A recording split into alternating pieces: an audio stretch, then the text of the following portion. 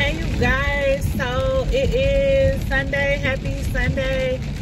I am out and I am driving, and you guys, I went to Meijer, just like a random trip to Meijer, but of course I got Starbucks. It's all go. I had a mango dragon fruit refresher.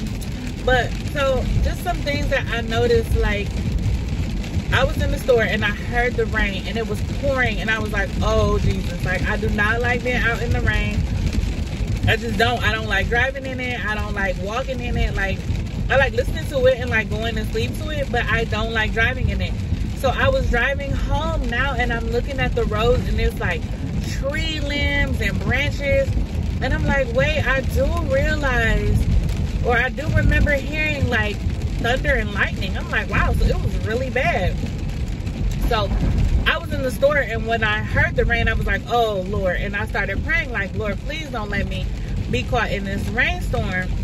And so I just went ahead and I finished shopping and I checked out, and then I got in the car, and as I'm driving, I'm just like, well, it wasn't raining when I came out. Let me just say, God does not play about me. And let me just tell you how much more he doesn't play about me, because when I got in the car and I saw all of this stuff, like the leaves, the trees, the incidents that have happened on the streets, I see cars pulled over, like it was really, really bad. But I noticed that as it was happening, obviously God had me covered. So, you know, a lot of times when we talk and when we pray and when we think about the things of God, we say, Lord, thank you for keeping us and keeping us from danger seen and unseen.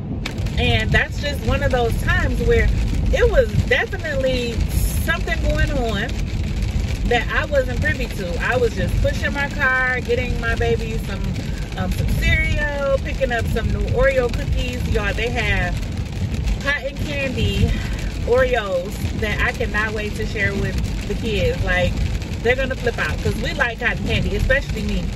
Like, I'm the one that will go to the carnival or to the zoo or anywhere that they have cotton candy, and I'll get the cotton candy. And the kids, they don't love it, but they'll eat it, which means that I get to have the most of it and blame it on them.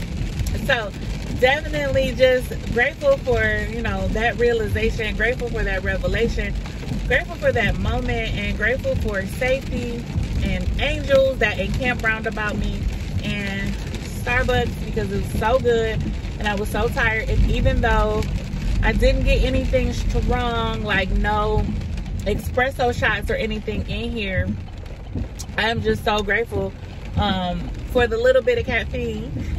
They gave me enough pick-me-up to go into Meijer and get all of the stuff. But anyway, I'm gonna go home, make these nachos for the kids. Just wanted to check in with you guys and just let you know, like, God is good. And if you pray to him, if you believe in him, you know, let him do what he does. Let him be God. And recognize him, thank him, and acknowledge him for all that he does, because he is good. And he's working even when you don't see it. So let that be a lesson. Happy Sunday. Love you guys. Bye.